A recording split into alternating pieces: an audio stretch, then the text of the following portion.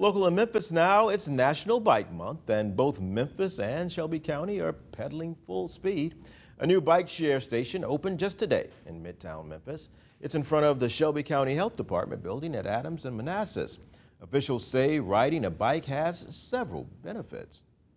By sharing the ride, we reduce the number of pollutants in the air, so we have healthier air, but also by using bicycles we get more exercise, and we can get from one place to another fairly quickly and easily and get exercise at the same time and enjoy the fresh air.